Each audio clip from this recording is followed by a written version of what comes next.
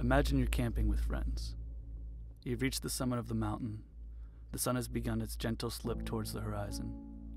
You watch as it appears to dip below a sheet of stratocumulus clouds, which are those clouds that look like the surface of a calm sea but from below.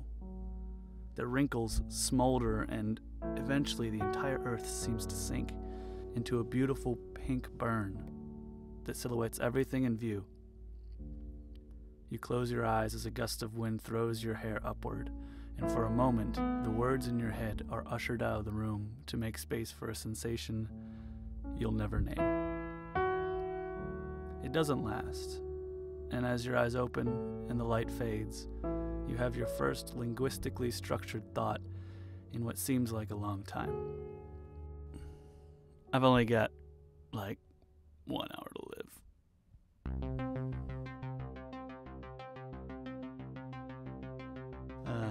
Now, as far as hypotheticals go, I'm not really a fan of the old "you have 1 hour to live" scenario.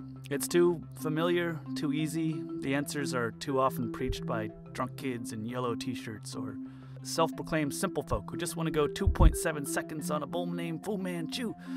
But the scenario does bring with it an interesting prompt on the imperatives of living. When the number of variables that we can do with our lives are shortened and limited, the question, what will you do with your life, suddenly becomes attainable. It's honest, it's easy, and maybe even intuitive. Of course, when we extend the time scale from 1 hour to a day, or a year, or a lifespan, or the anticipated lifespans of your children, or all of humanity, our organic calculators, our brains lose track of the variables. We can't figure it out. It seems way too far out of reach. This is a question that, at least on that huge scale, seems so far out of reach, and yet it has never stopped being asked or answered, I think. We have attempted to answer it with poetry and with art, and with ethics and religious rituals. With just about every story there is, and every expression, and every movie, barely even veiled, is this question: what are we supposed to do with our lives? But is it really so out of reach? Can we, as individuals, truly live entirely the way we should live? If we draw a map where on one end is everything we could ever want out of our short lives, and on the other end is where we are now, the circumstances that surround us, economically, geographically, romantically, socially. Over here is if we choose to stay in Seattle or move to New York. Over here is if we decide to ask that coworker out. Here is taking time to be informed about world issues, or maybe instead of that, learning the flute. All of these choices influence the paths we're on, either splitting us off and away from a fulfilled life or towards it. But with enough truth, with enough understanding, is it possible to expand our field of view large enough to set a route through the field of variables and wind up on the other side? Can we truly direct our paths with purpose, or are we as individuals and amateurs just leaves in the wind? I'm a leaf on the wind. What does that mean? The sheer volume of data that's out there should probably imply to us that no one person can track and direct all those choices entirely. While in the past, genius could encompass art and astronomy and physics all at the same time, now information is enormous, it's bountiful. The experts these days are increasingly specified. There may be experts in ancient Turkish sexuality, but there are no experts in life. Life has become too complicated with discoveries about ancient Turkish sexuality, or Zen aesthetics, or theoretical physics. We've kind of lost our gurus. On the other hand, we live now in a time where knowledge has never become more attainable. The availability of information isn't better than it's ever been. Is it worth it now for an individual to at least try to achieve this bird's eye kind of wisdom? Or is that even how we reach fulfillment? So when I was 17, I started a journal. I had just finally identified the obsession that kept me awake as a child, and it was this obsession: how should we truly live? And in that journal, it became about truth. And at the time, it really was just that vague. Truth with a capital T. It seems naive now, but genuinely, I didn't know what I was looking for, though I think I was seeking the the kind of truth that I sensed from religion and philosophers, the kind that filled people with purpose and certainty, the kind that directed and justified your actions and enriched every beautiful thing with some kind of foundation.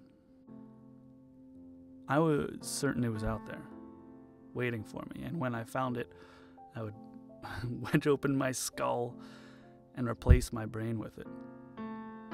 I think I was lucky. I didn't feel much homage to pay to any particular religious background, and so the only criteria for truth that I had was that it seemed right to me, that it seemed reasonable, that I could use it and use it reliably. In the long term, I hoped that whatever it was, it would be big enough to contain everything in life, but small enough to hold in my hands, to own it. That journal became thick with facts and frustrations, because up until that point, curiosity had flooded everything in my mind. It had tormented me that so many of the answers I found from friends, from mentors, from books, came absent of that curiosity, that courtesy to let unknown things remain unburied by certainty. There were too many certain people, certain of their gods or their rights or their roles or their words. It felt like every great encompassing idea that humanity ever had was careless in this way. At the same time, I was falling in love with science and philosophy. And when I started, I dabbled with Protestants and Catholics and Marxism and Taoism, and then Sagan and Feynman, and then Russell and Hitchens and Watts and Wittgenstein and Nietzsche, until one incarnation of that obsession led me here to YouTube, where I charged myself with spouting science toward religious fundamentalists and logic towards pseudo-philosophers in the good name of all things rational and recent to me. I was enamored with knowledge then, but I wielded it like a stolen rifle. I was cocky and incompassionate. I was showing it off and I didn't know what to do with it. I pulled away from that channel, this channel, some years ago. It was exhausting being that certain, speaking to others who were also certain. Certainty, I decided, does not precede enlightenment, nor does it really follow it. Enlightenment, the good kind, only exists when sandwiched between curiosity and even more curiosity. I turned back towards exploration. I traveled aimlessly, I danced, I ate good food, and I kissed pretty people. My journal became more like a real journal, detailing the days, my feelings, the personal profundities of everyday life. I realized that as the total number of things I knew rose, so did the number of questions I had. My dream of containing it, fulfilling it, was getting further and further away the more I explored. And at the same time, the specific words and phrases of all these thinkers and theories were beginning to slip away from me, the way you can forget the face of a good friend when too much time has passed between visits. Eventually, I came up with one abstraction to patch this crack.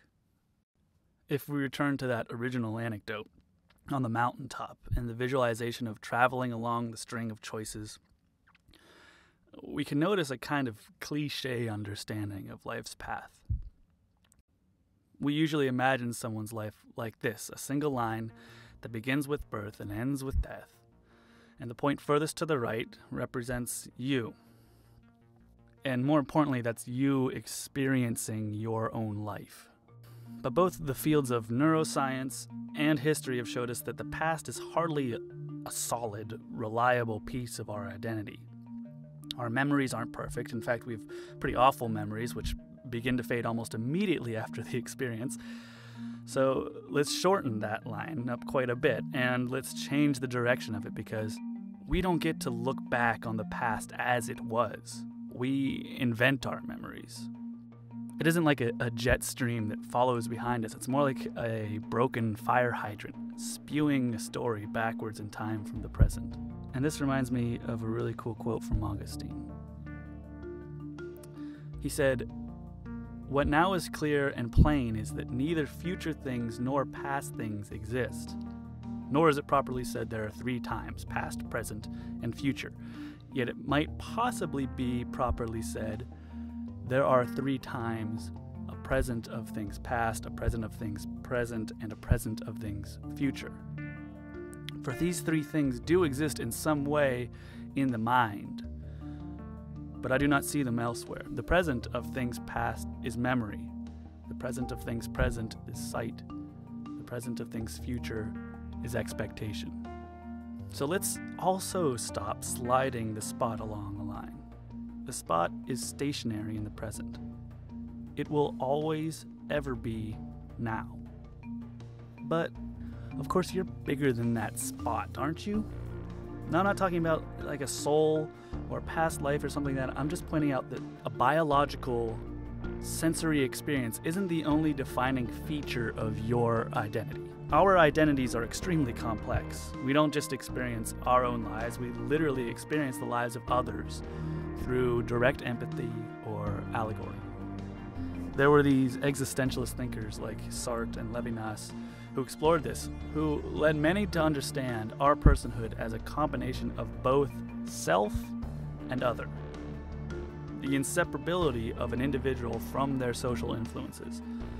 Most of the things that make you distinctly you originating from something other than you. The language you speak, the customs you've ritualized, the stories you've internalized. Certain schools of psychology and phenomenology, I think it's Gestalt therapy, only recently began agreeing with what I think Eastern philosophies have been saying for centuries. I'll give you 2 quotes. Without the other, there is no self, and how one experiences the other is inseparable from how one experiences oneself. That's from the Encyclopedia of Theory and Practice in Psychotherapy and Counseling. Compare that with a poem from a Zen master back in the 13th century who said that the self advances and confirms 10,000 things is called delusion. That 10,000 things advance and confirm the self is called enlightenment. And somewhere in the middle of that we have Alan Watts who said, "We seldom realize, for example, that most of our private thoughts and emotions are not actually our own, for we think in terms of languages and images which we did not invent, but were given to us by our society." This may also be explored as an evolutionary trait of a social species, to directly experience the emotional or physical experiences of another through observation. Neuroscientists like this name that I'm not going to try to pronounce suggest that the ability for mirror neurons to fire in your own brain when observing another makes empathy more akin to remote perception. We literally feel what others feel and then are told by our other nerves and the rest of our body, it's okay, don't worry, this isn't happening to you. And so even though we may want to think we travel forwards on our timelines, it might be more reasonable to suggest we also extend them backwards. We learn about our families and then our communities. Soon we learn about the history of our country and back. And not only back, but up as well, because we're learning not about events, but about thoughts of people from centuries ago. Calculus, democracy, empiricism. We can also experience abstractions, fantasies, hypotheticals, and then we can extend ourselves forwards into hopes and predictions. What this ends up looking like is that our identities do not progress forward linearly over time, but rather they expand in every direction from the present, expanding into history, into the metaphysical, into national identity or global identity or gender identity or biological identity, forwards and backwards and sideways. And that goal, that everything we wanted out of life, we may never reach it because we're no longer moving. But if we're lucky, we can realize it always existed in the present as a present of things future. And maybe we grow so big that some tangible version of that gets sucked in like air around a forest. and it becomes us.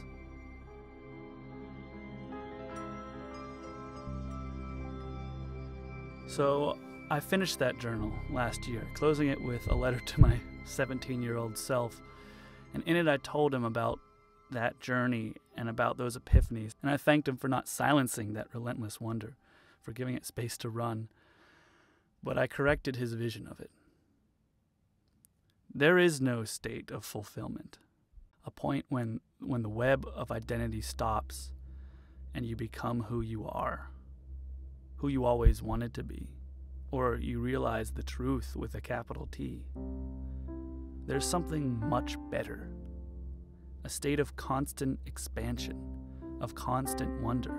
Those little branches at the end, budding and splitting and growing leaves. Wonder can have two meanings, I think. Puzzlement is the first, a sort of confusion and curiosity. And then there's wonder, awe, marvel, amazement. I told him wonder is not a stepping stone. It isn't the bus fare you pay towards knowledge. It's the reverse, it's the opposite. Knowledge is the process. Wonder is the result. Wonder is a bungalow by the sea where you can rest with friends and admire the stars as we tumble past them. Wonderment doesn't get fulfilled. Wonderment is fulfilling. And so to celebrate that, I've started this, my new journal, and this time I invite you along. So here I'll be cataloging these sort of abstractions and little epiphanies. And I'm not an expert in most of this stuff.